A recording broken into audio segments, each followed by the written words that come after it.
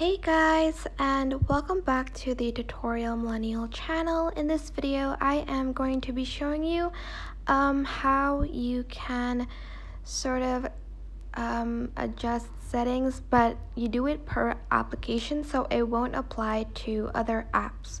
I think this is very cool. So you're going to want to go to settings, and let's go and find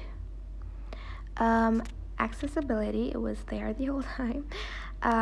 Then I am going to go down until I find per app settings under general, and I'm just going to add app, and I'm just going to choose Twitter, and then I am going to click on the Twitter tab, and I can change the display text and size. So if I want it to be bold, I can turn that on, and I can also make the text bigger.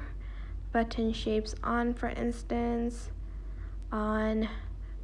I'm just going to press on for everything. And let's open the Twitter app. As you can see, the text changed and it turned into bold, but if I go to another app, it'll still be the same sort of color scheme text.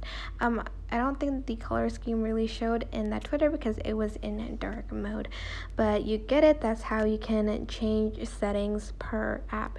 I hope this tutorial was helpful for you guys. Don't forget to like, comment, share, and also subscribe to this channel if you haven't done that.